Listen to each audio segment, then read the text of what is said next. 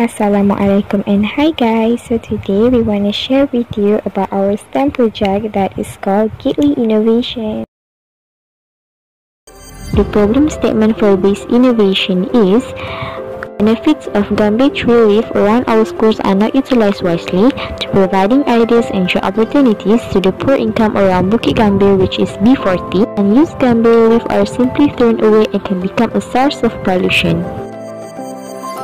The reason we create this innovation is because we want to produce exclusive products that feature identity of Bukit Gambir, so that it can help to generate income for the low-income group B40. We also want to overcome pollution from residual decomposition of waste from Gambir tree contributing to global warming.